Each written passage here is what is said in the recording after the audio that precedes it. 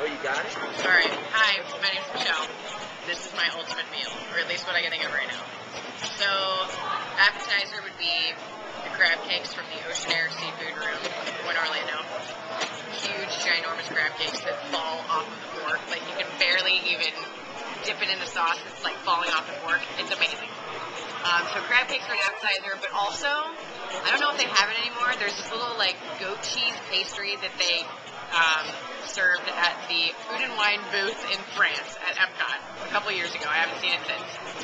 Unbelievable. Delightful.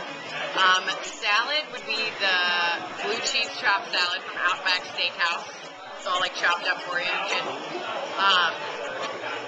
Main course is really hard. Like, I think I'd have to say a filet mignon from the California Grill at the Temporary Resort.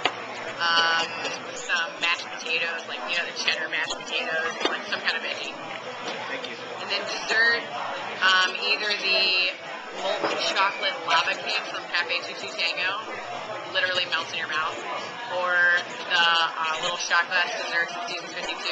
They've got like that red velvet cake with cream cheese icing, although I don't know if they have it anymore.